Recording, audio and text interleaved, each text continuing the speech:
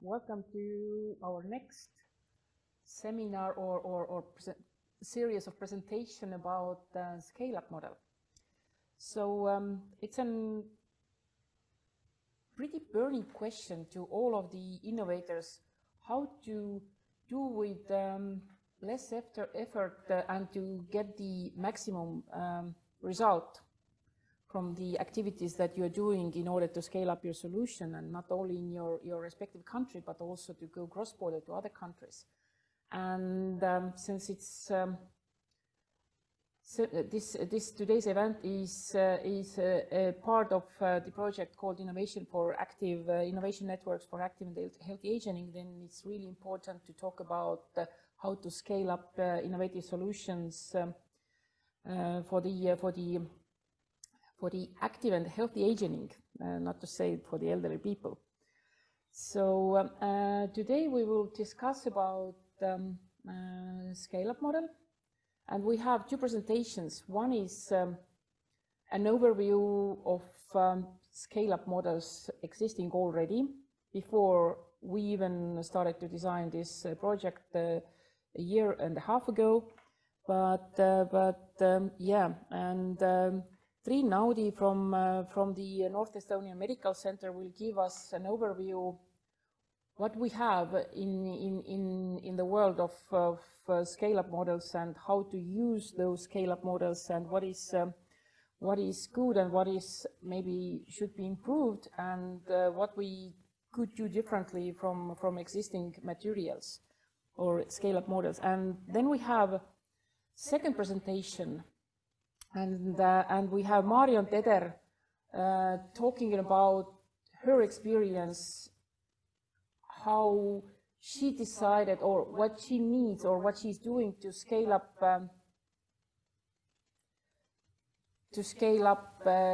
her solution, her company's solution called CareMate.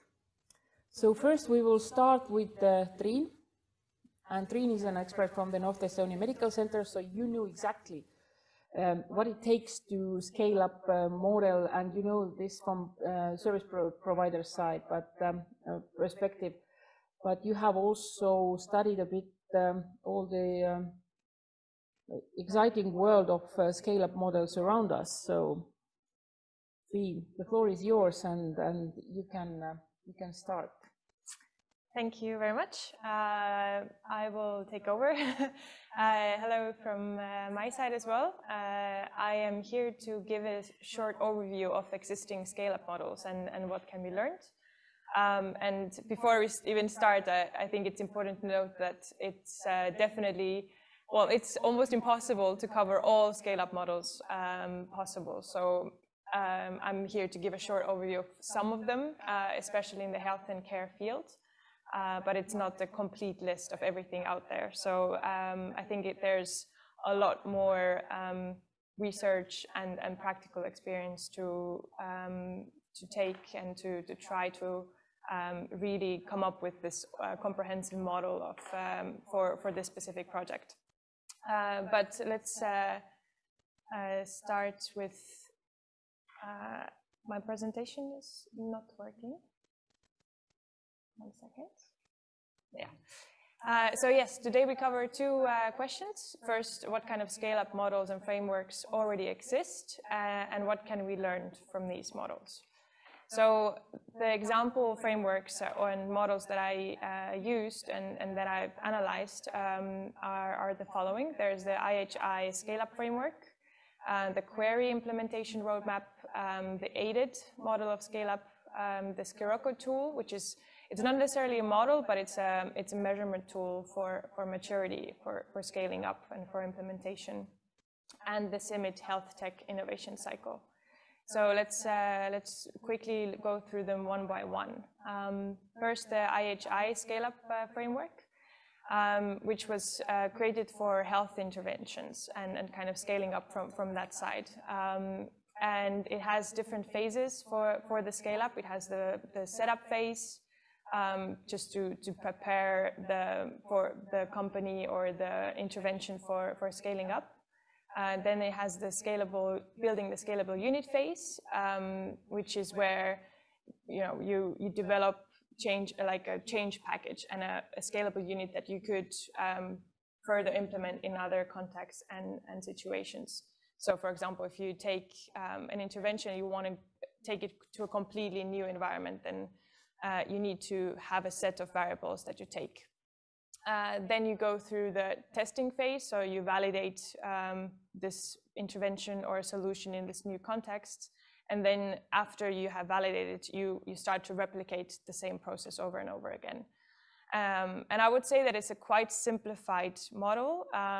It doesn't go too much in depth, and it lists the supportive mechanisms, so adoption mechanisms and support systems in a very brief, as a very brief comment in the model. So it just mentions aspects like leadership and communication, social networks, and also learning systems and data systems and infrastructure. But yeah, I think we'll later come to it again, but I feel like it's a very simplistic approach to the model in general. And I feel like maybe there are some dimensions here missing that would be useful for the IN-4-AHA model. Second model that I've analyzed was the query implementation roadmap. This is again an interesting approach where they've kind of, in the model, they've simplified it a lot, but they have a very, very detailed roadmap to go together with this model. And they use 3 different phases. So you have again, the pre-implementation phase where you kind of, you set your goal, you really figure out who are the stakeholders who should be involved in the process, what are the evidence practices, and it's an introduction phase. Then you go to implementation, where you actually pilot and implement the process, and then you go to sustainment. So that's where you start asking questions of how you can sustain and how you can scale the innovation or innovative solution. Third model is the aided model of scale up, which is very fluid model, and again, very simplified approach. So you have 5 different stages. You have assess, innovate, develop, engage, and devolve.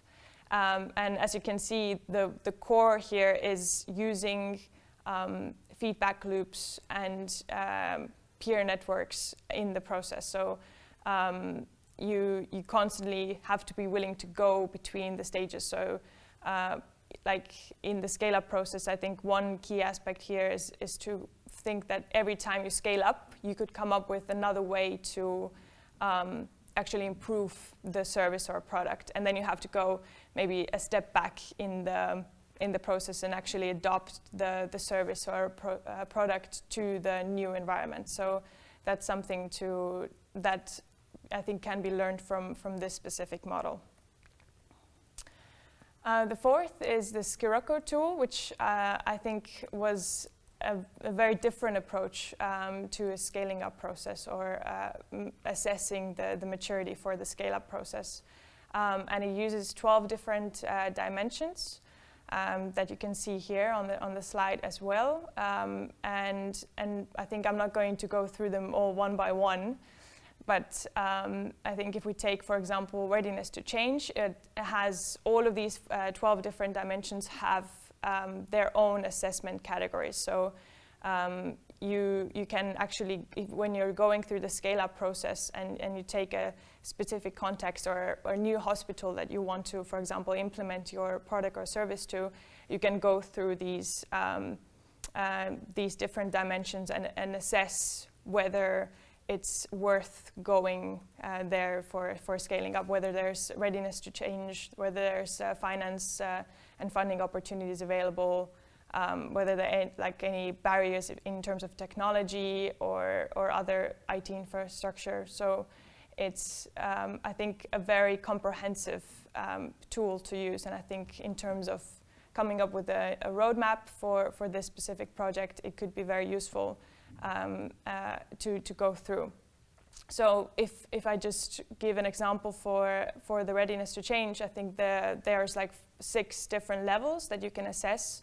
So, you know, if there's, for example, the level 0 is that there's no, they haven't even decided that there is a need to change. And then there's next step to that is that they have decided that there is a need to change, but there's no actual plan to how to implement the change or how to, you know, they haven't come up with a process for the change. And so on. So you go through those scales and eventually you come up with this full overview of whether this environment is ready for the, you know, for the new innovation or integrated service to be implemented in that environment. Another interesting example of a scale-up model is the CIMIT health tech innovation cycle, and I think that covers a lot of the aspects also set out, and that was really interesting to look into because that cycle is covering the full process. So starting from just the need and the idea, and then moving on to proof of concept, and then proof of feasibility, proof of value, clinical trials, validating the solution, eventually then the approval, clinical use, and standard of care.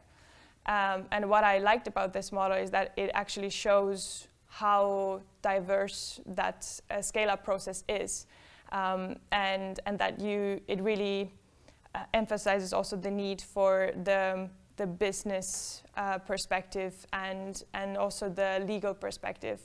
And the innovation cycle comes with specific checklists for each of these phases from the perspective of regulations, technology, clinical efficacy, and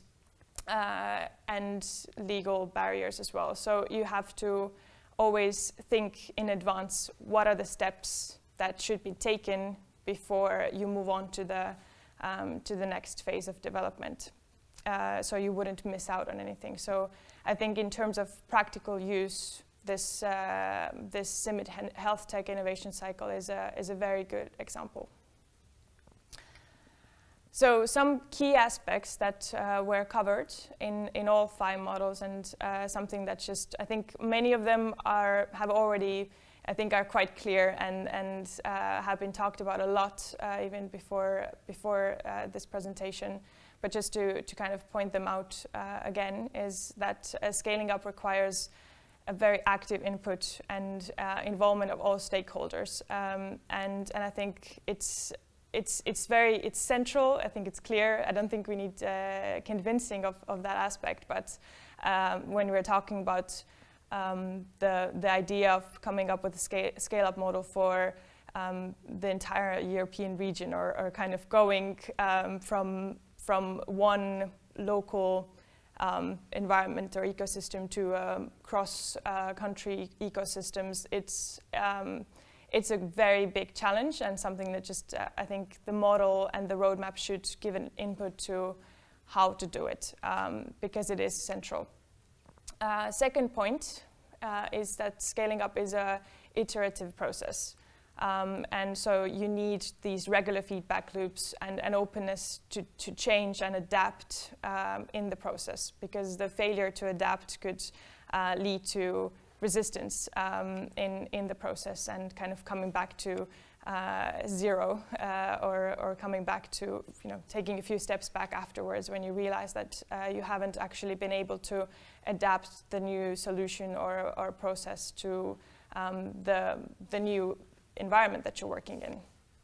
And third point is that solution providers must be aware of the regulatory and cultural, and even like to emphasize the cultural barriers here early on to manage risks. And that's to say, not necessarily cultural barriers in the context of like a whole new country, but even between different institutions within one region, because there could be a culture in terms of what in a large hospital, the kind of culture and openness to innovations versus a very small primary care institution, where, you know, the attitude towards innovative practices could be different. Some strengths that I saw from the model in this context of this project specifically are emphasizing the need for diverse support systems. So bringing in the dimensions of learning systems, human resources, infrastructure, data collection and reporting mechanisms. So really not looking at it just from the business perspective or just from the, let's do a clinical trial and then start implementing and going to all these different healthcare providers. But really understanding that the attitude towards innovation can be very different depending on the level of awareness or knowledge that the people have, for example, about technology. Because not all doctors and nurses have a good enough vocabulary and knowledge of how technology works and how they could really benefit from using these technologies. And second point is encouraging the use of both qualitative and quantitative data collection and monitoring. So it's not just collecting numbers about how many people have started using this product, but it's also about asking and interviewing those people about how they feel about the change, what are the challenges, what would they like to maybe do differently in the process, and using that again, it comes back to the iterative process. So you have to be open to modify and adapt in those various contexts. And third is also using this checklist approach that I mentioned with the CIMIT model, just to make sure that you cover the most important milestones in key areas, so that you don't forget the aspect of business planning when you're trying to find your way around the clinical trials and the regulations, and also that you don't forget about the clinical side and the technology. Because if you start moving too fast in the scale-up process and you forget some of those stages, it could be very difficult later on. Some challenges and some maybe things that I was missing from these models when I looked at it from the perspective of this project. Was missing detail first in the financial perspective. So a lot of those models, well, they were developed for a different context, right? So for some of them were for health interventions, for example. So they didn't go fully into the business planning and funding opportunities, which are very important when we're talking about facilitating the upscale process of, for example, healthcare startups and other technologies in Europe. You need to understand where you can get money and funding for this process, because it's a long and complex process. And especially if we're talking about different countries, then it's not only national health insurance providers, but you also need other sorts of financial support, both short-term and long-term. Also missing the aspect of how different factors are interrelated and either facilitate or inhibit the scale-up process. So as you saw, the models are quite simplified and they show or display those different aspects, but I feel like it would be interesting to try to come up with a model to show more of how to, what are the aspects that can kind of block the process or maybe just boost the process more and at different time points or checkpoints.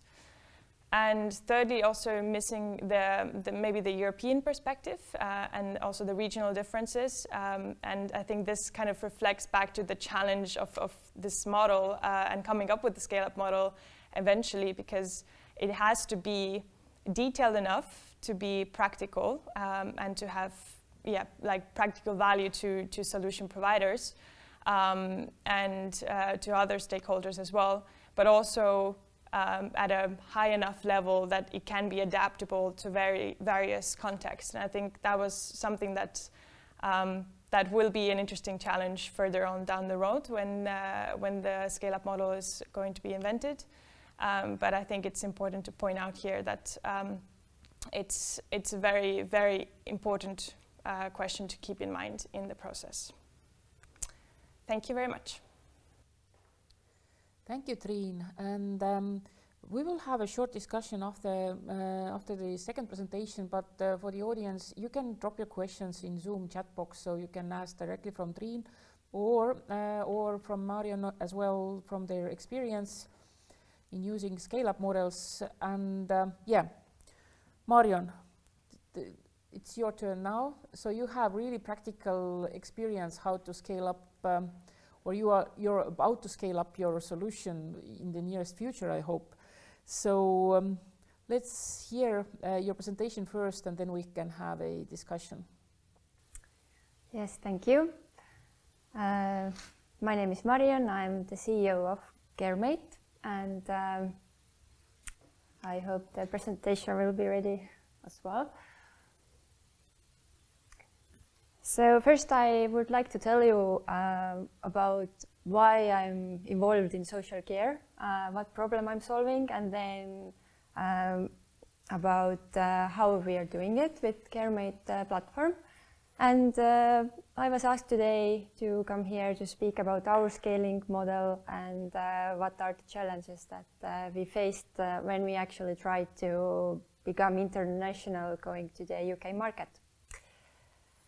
So actually we all know that like we see healthy aging, and we all know that elderly people need some time in their life more supporting hands, and we all have parents who do so, but these days we don't really have so much time to our parents to really be there for them or whenever they would need. And the same, of course, is a problem with all sorts of different chronic illnesses owning people and also disabled people. And I happened to study social politics in Estonia, and also I ended up going to work as a social supporter for elderly and disabled people in the UK for about 5 years. And what I learned there was that it's of course a nice subject of being there for other people and giving care to the people there, but in the market there is really big underfunding problem. There are big problems about supporting the people who are there for the others, and the stages when the help actually starts being received. So the traditional model is broken, and especially now in these COVID times when less people are motivated to go to elderly people's homes because they are the risk group. So what I decided to do was that I tried to find innovative solutions to start fixing these problems. And when I started studying MBA program in Estonia, then all this ecosystem here was quite supportive for innovation. Even Ministry of Social Affairs in Estonia was organizing here different accelerators and grant options to raise investment to solve Estonian social care problems.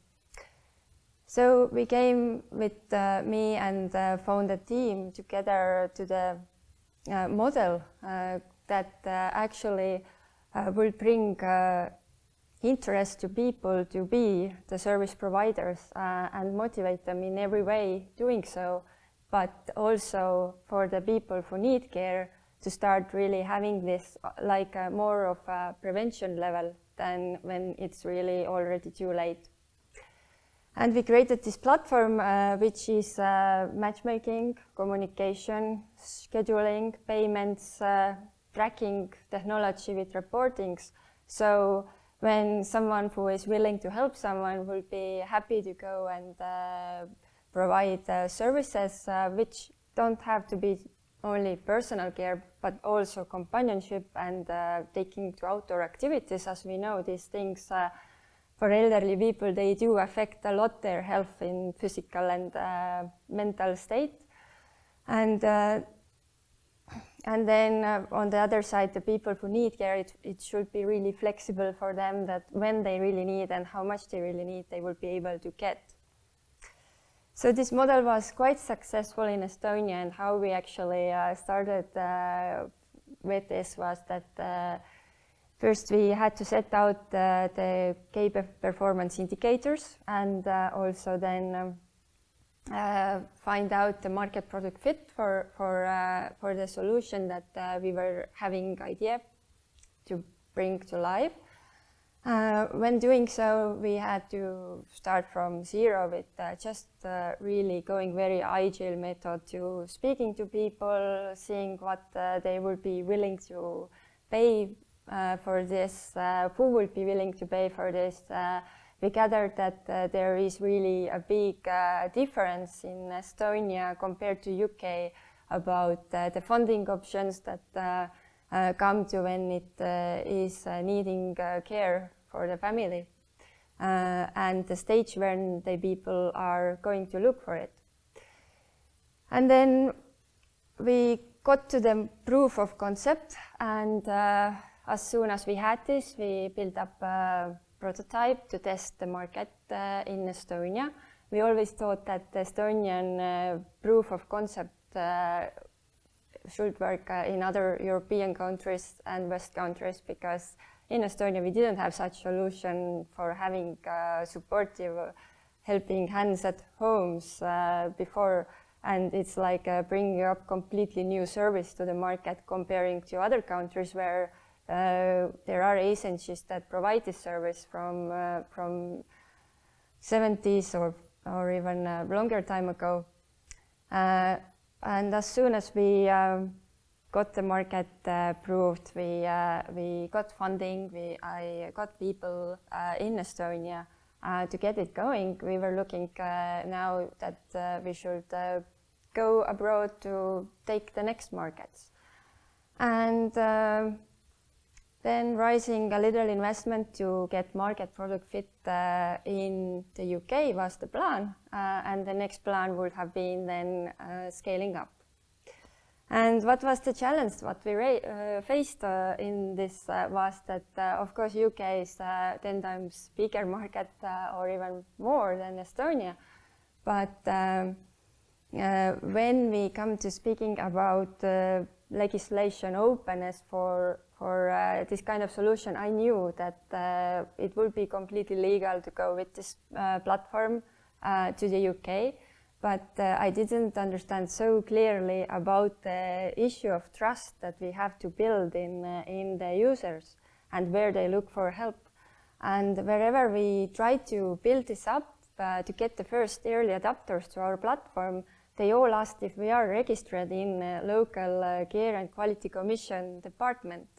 And to do so, we should take many steps back to go back to traditional model, and we were facing this challenge a lot in not only by speaking with private people, but also with local authorities, with support organizations, or trying to go and really speak even with the NHS.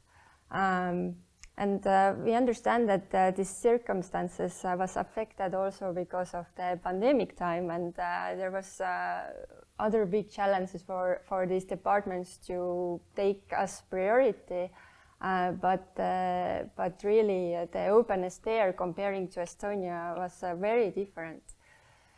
And then we decided that we have to now make up our mind what we are going to do and learn from this experience. And what can be learned is that firstly, in this summer I actually was talking to one specialist who was telling that 70% of startups, they fail because they are trying to scale with their premature model, which means that if you are actually trying to centralize or decentralize your model, if you're trying to adapt with the market and be more flexible for changes rather than going with the existing model, or if you are not so. And the Estonian model in this sense did not work for the UK. The second is projects. So we learned that thinking about 10 times bigger country, then okay, that is one thing. But what it means between the distances from the service providers to the service receivers, and the flexibility that we all have built in, that we meet everyone's needs. So we didn't realize that for this we also need to think 10 times bigger. And so in the end we really had to come to a solution if we are going to need to change the product to adapt with the market more. If we would take it slow to really try to go and speak more with the authorities to get cooperations, which will take probably many years, but our business model is meant to grow fast. Or we should just change the market to the more similar market to Estonia. As far as we know, in Europe, all the markets very different, so it is still a big question after 2 months for us to figure out. And I will be very glad to see if there comes out something brilliant from this, what we are talking here about, this new model. Thank you very much, and if you have questions, then please. Okay, thank you.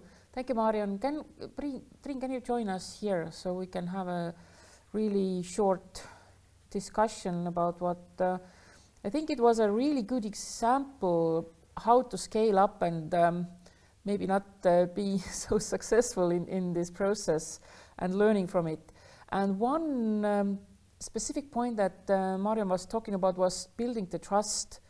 So Triin, you are also representing not only this, like an expert about scale-up models, but you are also representing one of the biggest service providers here in Estonia. So how it works to build up trust between the service provider and innovator, for instance? Yeah, I actually started smiling when you said that it was difficult to build trust, because that is the case. And I've thought about it a lot, actually, in the context of my work as an innovation project manager, and having those people come to me from startups or other like innovation providers, and coming up with those ideas and like, hey, let's do this, let's try this. You know, you have the clinicians, we have the idea, let's do it.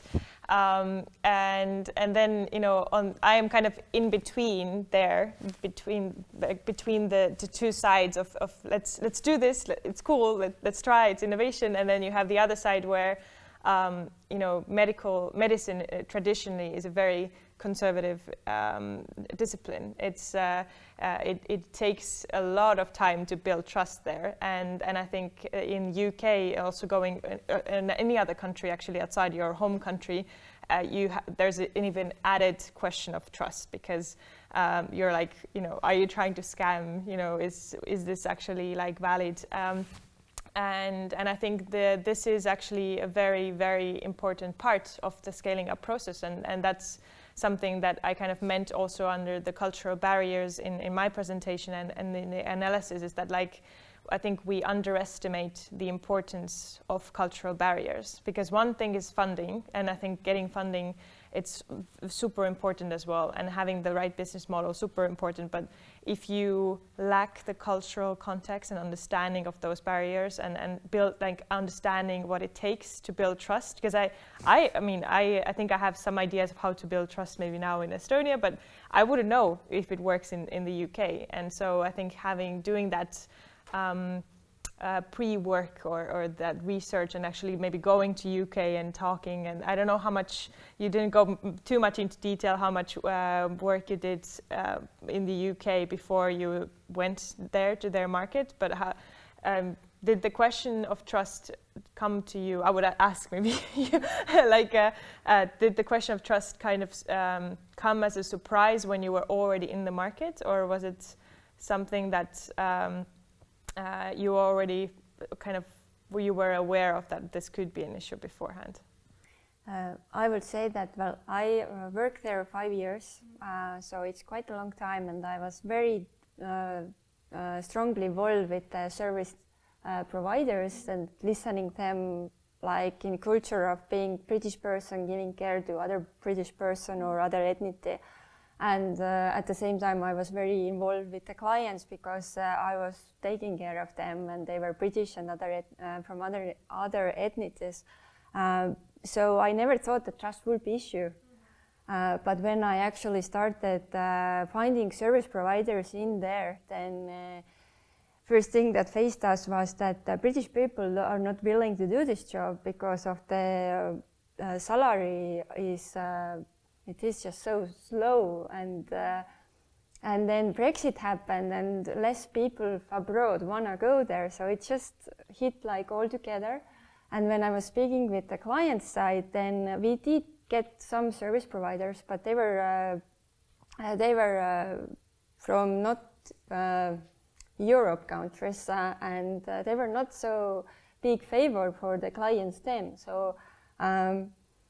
So it was like you, rather than just finding like someone who is nice to you, lives nearby, is available, you also have to think about their ethnicity and other cultural interests, and if they have to be female or male, and all these things, they matter so much. So the cultural thing was not known really. Even I was been working there in this sector. So I guess that this should be one of the really important aspects of our scale-up model as well. It's just how to build trust. And I hope that the work process we have in our project is that there is an opportunity to test your solution in Spain or in Finland. This should also bring this information back about this building trust in those countries. So not only how the business model works, but also how to promote your solution and how to show that you are what you are, and you're doing good thing. The other thing that you mentioned was it's also related to the to this trust topic was this public-private collaboration. So it was completely different from what you experienced here in Estonia. It was completely different in UK. What was the lesson, the most important lesson you learned from this public-private? Was it like a different way of purchasing services, or what was the key question there? Yeah, I learned that well, British people are very conservative, and they require approach from people that they trust. So I should have found someone who they trust and asked this person to go to talk to them rather than going directly. And in Estonia, we never experienced something like that. So yeah, it was good learning point. Again, trust issue. Again, trust issue, yeah. Because me, a female founder from Eastern European country, how seriously they will take it, really. So. And also the question of age. I mean, you're a young person. I think that's also another cultural difference, is actually taking the age into the consideration in building trust. And also another layer is whether trying to build trust with a clinician or with a stakeholder who is already into innovation, who is already in this kind of ecosystem and interested. And it's another question of building trust with someone who is skeptical and whose first reaction is no, but then you still need them on board. So how do you work around that? It's there's a lot of psychology actually involved in this process, and I think it's important not to forget about that. Yeah, and it was just, I loved your slide when you just pointed out all those questions you had on the way. Is the maturity of your solution. Like I think that this should be also something that we should reflect in our scale-up model. Like, what about the maturity? When are you ready to scale up? And in some cases, I believe that it can happen sooner. In some cases, it can happen later. But what if you think back at what was the information you needed back then about your maturity that you didn't have, but you know now that like this was the question I should have get the answer first, and then I can go to the other markets. I think that trying to go with the similar, completely similar product was a really wrong idea. I should have just started like from zero, like in Estonia, with the same approach in the UK, because they are very different countries. So I think that in what you're saying, I can hear that this role of living labs in different countries is really important. When you can actually access to this living lab type of organizations where they can provide your services, like you can test it, you can evaluate your business plans, you can study the legal environment of the country. So this kind of support is really needed when you go to other countries. Or you think you could do this also by yourself? Yes, so I used these accelerators in Estonia, but maybe I should have gone to one in the UK when I had the idea of bringing my business to UK at some point. But to be fair, when I started in Estonia, I didn't know which country we are going to choose because I just had so much experience there that was just logical that we thought we are trying there as well. Mm-hmm. Yeah, because you had personal experience in UK, right? So you thought you understood the context, but then when you actually tried to build the business there, it was very different from the personal experience. Okay. Any other aspects you would like to point out or bring to the table? Like you as a really practical example here, what are the key aspects for you to be willing, or my question is what it takes from us to build what kind of features or elements you need in this scale-up models for you, it's important for you to use it, or something like should be I know it should be simple, and then it should cover all the important aspects. I don't know how this works, but what in your eyes, what is really important?